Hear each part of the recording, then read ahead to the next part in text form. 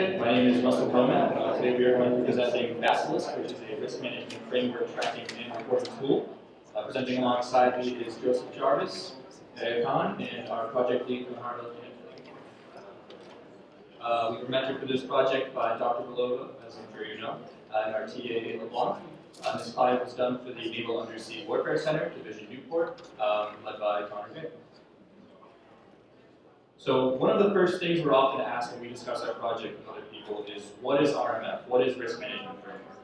Risk Management Framework is essentially a 6-step process used to certify that software projects meet cybersecurity standards.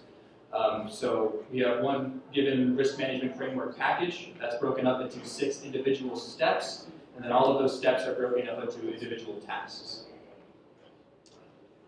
So our client was looking for a solution to help manage an ever-growing library of risk management framework packages, working with around or over 100 packages at any given moment.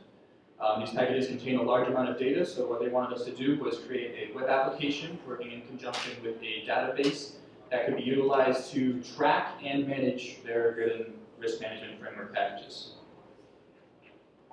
So what we have done is we have created a database custom tailored to suit the needs of the RMF package, as well as a web application that allows the user to add new packages or personnel members into the database, assign personnel members to risk management packages or individual tasks, view tasks in packages, modify said tasks, or generate reports on different objects. So to give you an idea of what we're working with and what we have come up with, this is the dashboard view.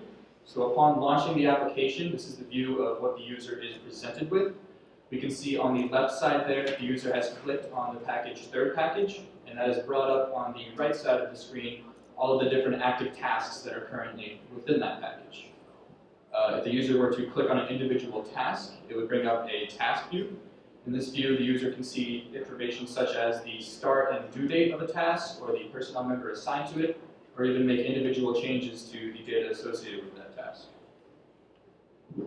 This is our Add Packages screen. At the top half of the screen here, we have all of the different packages currently within the application, and in the bottom half, we have a form that the user can fill out in order to add a new package to the application. Our form for adding a personnel member to the application looks much similar to this one. And this is one of our reports screen. This is in particular for managerial reports.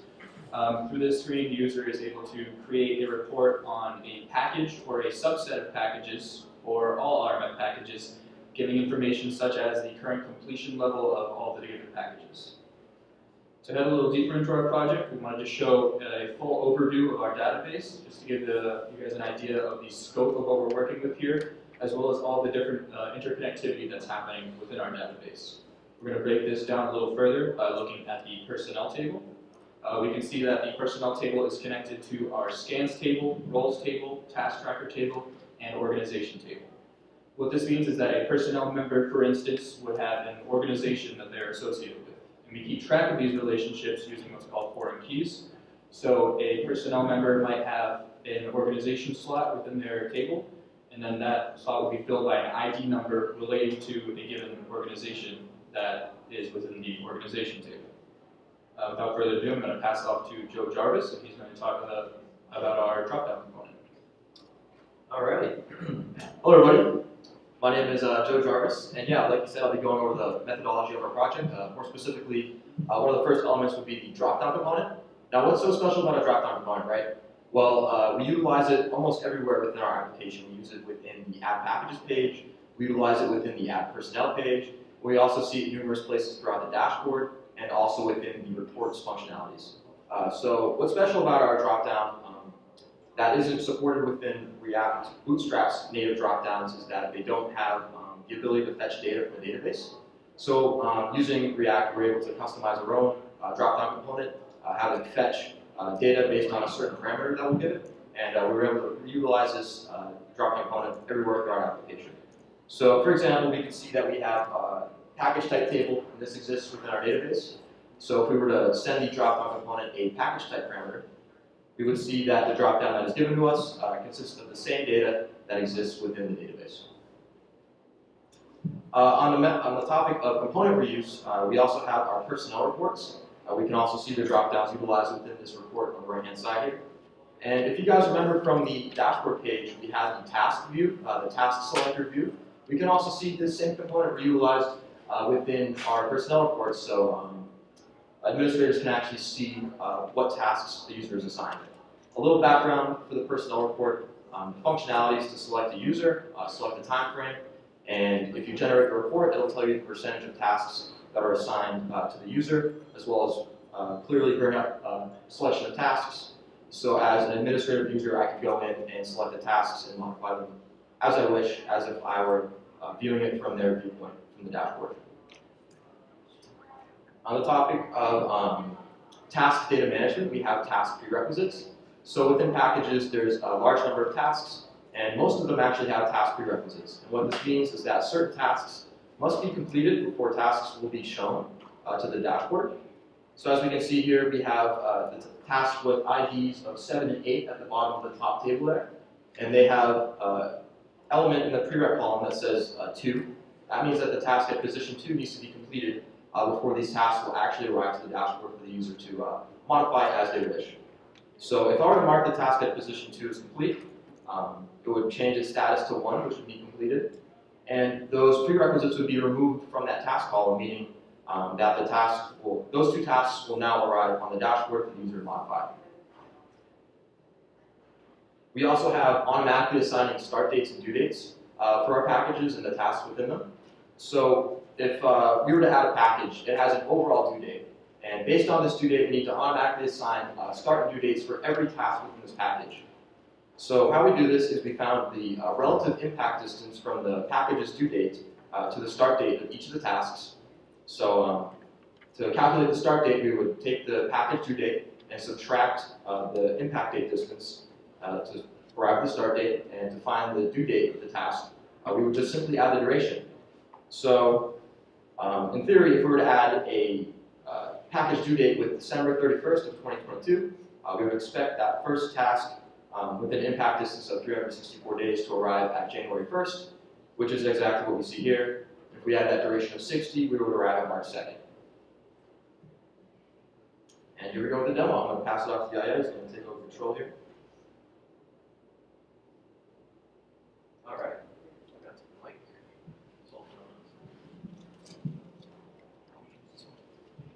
Perfect. All right. Elliot.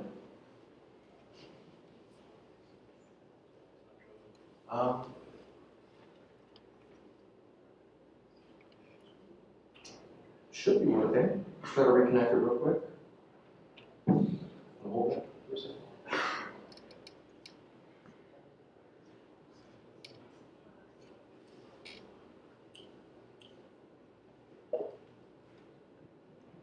That's odd. Bring it to the main desktop view. See if that does it. There we go. Okay. A little weird thing. All right. Sorry about that, folks. So immediately upon opening the application, we'll be greeted with the dashboard view. And as we can see here, it's of utmost priority to see the time-critical tasks. So that's actually the column that's automatically selected within the view. So as we can see here, we have the view of all the time-critical tasks sorted by the closest due date on the right-hand side. But for now, we're actually going to go ahead and add a package. So we're going to go to the top, click Add Package. And as we can see, we have a full list of all the packages within our database. So if we were to click Submit, it'll actually tell us the input fields that are required to enter a package. So we're going to enter the UMass ID, a name, and these are all the drop-down components that will be fetching data from the database. We send it one parameter, and it gets all the information we need.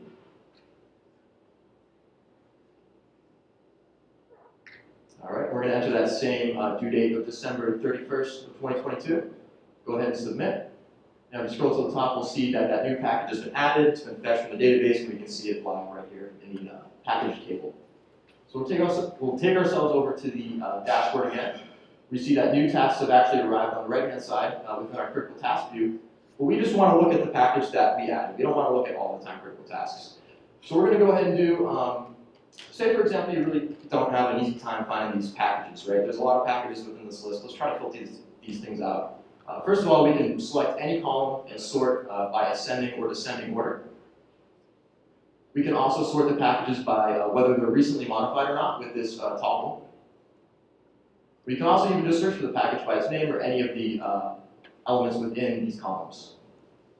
And if even that doesn't do it for you, you can select a specific user that the package is associated with at the top right. And we'll see packages at the bottom there. So I'm going to go ahead and select it. And now we can see all of our tasks that we've just added to the application.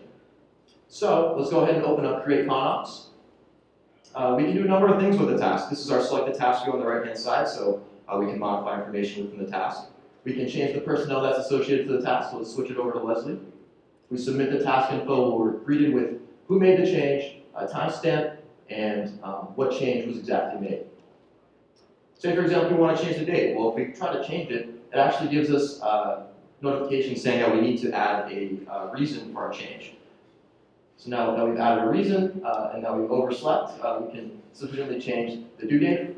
We can also see that this new due date is reflected within the task view and within the task tracker with the new badge icon representing the distance from the due date that the task is. We can also change the status of the task. So if we were to click Start Task, this would mark this task status as in progress. If we were to click Task Complete, if you remember correctly, in the methods view, I demoed the prerequisites. The task at position 2 unlocks 2 new tasks. That's why we see new tasks within the dashboard. Now John can go ahead and modify the tasks as he wishes. Beautiful. We can also go ahead and click Next Task within the selected task view.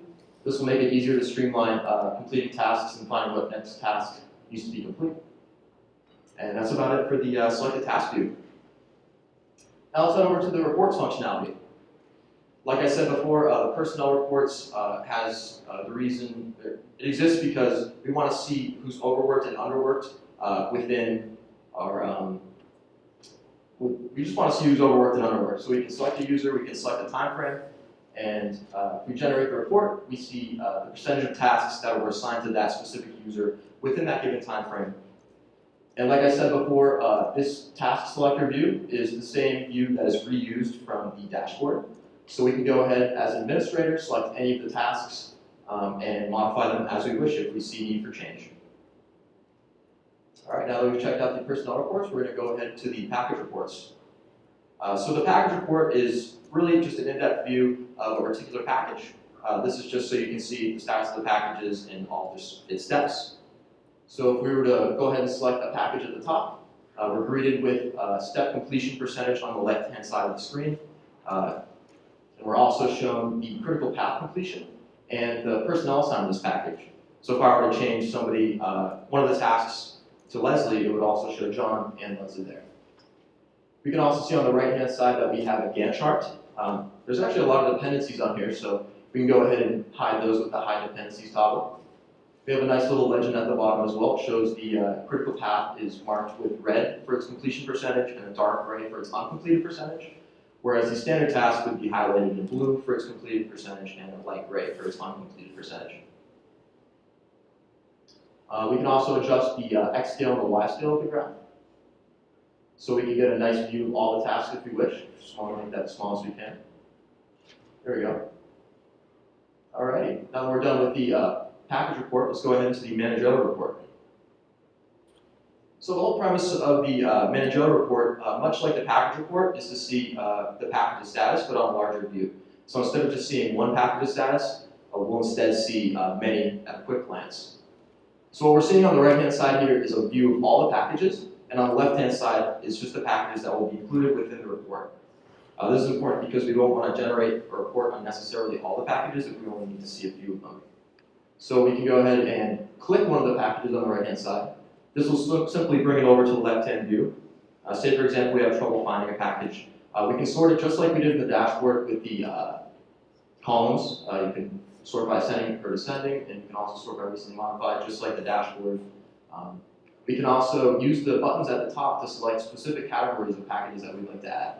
So these categories will actually stack on top of each other, depending on what you've had in the selected tasks or the packages. So say I already have one package selected and I clicked on the completed within this year category. This would not only keep that original package in, but it will also add the other packages within here.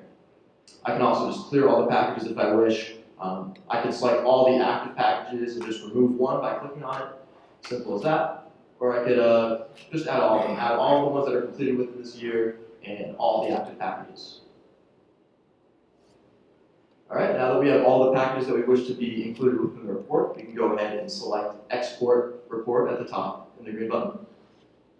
Oh, there we go. Ahead of me there. And now we have our report.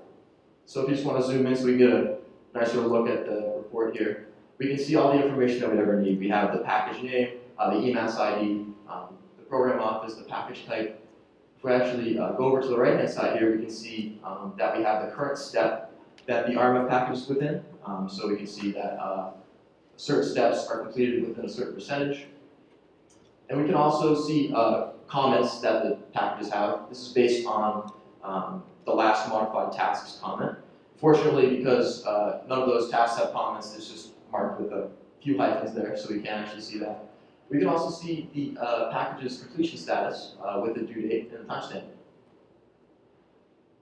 And there we go. That about does it for the demo. Thank you, guys.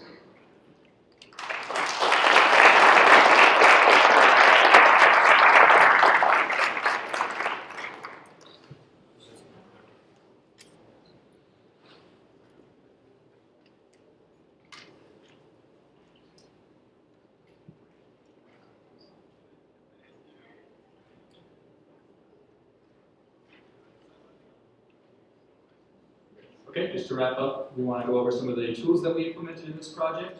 So starting out with React.